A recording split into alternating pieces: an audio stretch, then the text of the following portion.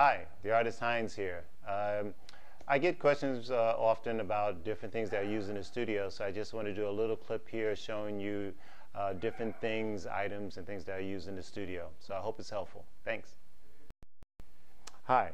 The first thing I want to show you is my palette. This is actually a polyethylene plastic that I get from a company called Tap Plastics here in San Rafael, California. I like it because I like the size. I can get it any size that I want to fit any table because I use a lot of paint. And the other thing that I like about it a lot is that I can take a palette knife and actually with my palette knife scrape off the dried paint very easily for cleanup when I'm finished painting. This is much easier than using glass or some of the other items that people use. So it's polyethylene plastic. Hi, the next thing I want to show you are my gloves. I like to use these gloves here, which are gardening gloves that I get.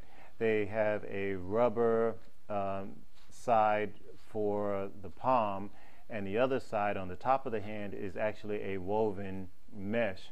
So these gloves actually breathe but still protect me from paints and mediums that I use during my painting process. I want to show you my bucket that I use. I actually use a 4-gallon bucket because I use a lot of water to clean my brushes during the painting process. You can see my brushes inside, and I fill it up about a quarter of the way, a third of the way with water. It allows me to actually clean my brushes, slap it around on the side of the bucket just for cleaning.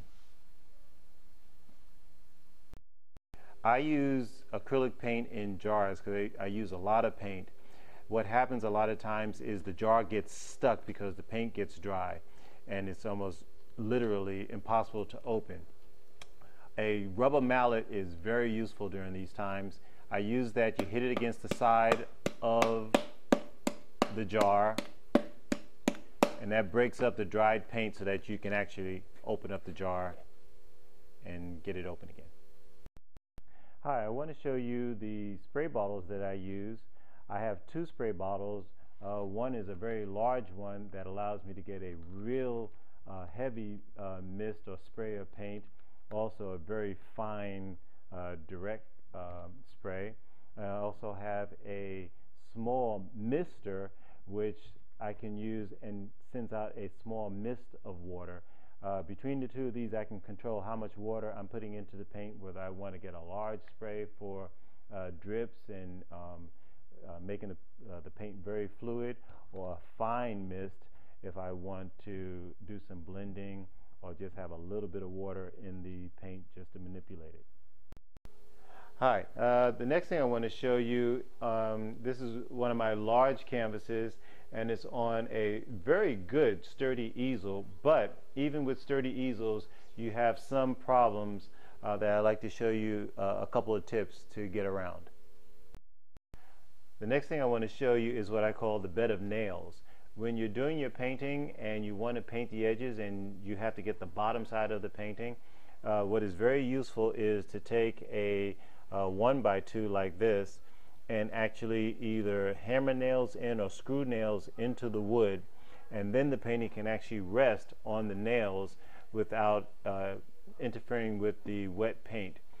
You can also at this point, if you wanted to, instead of flipping it over, you could actually just take your brush under here and paint around the points of the nail to get the bottom of the painting. What I do is I paint the top part of the painting, turn it upside down so the wet paint is sitting on top of the little points of the nail, and then I paint the top of the painting, the top edge of the painting.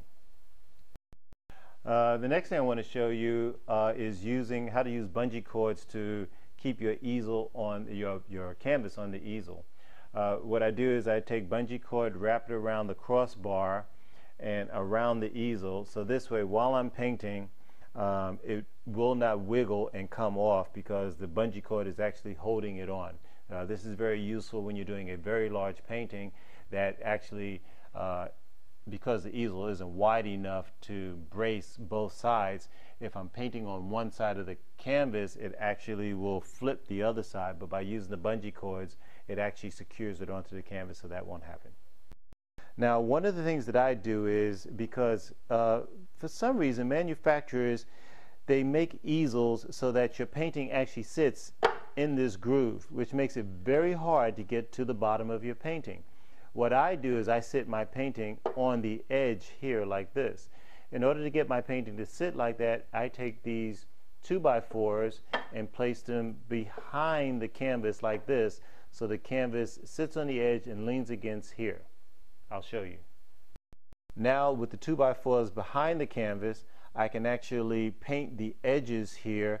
It won't move because it's actually leaning against the 2x4s behind it, but the 2x4s pushes it out just a little bit to get past this edge, allowing me to paint the bottom edge of the canvas without the interference of the lip being over the front.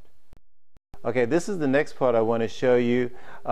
This is the top of the easel, the clamp that comes down to hold onto the canvas. I have to show you something that you can use to actually keep the canvas from falling back, again allowing you to paint this edge. Let me show you. Hi, now imagine this is the painting sitting on the easel, and this is the portion that slides on the center post to hold the painting down.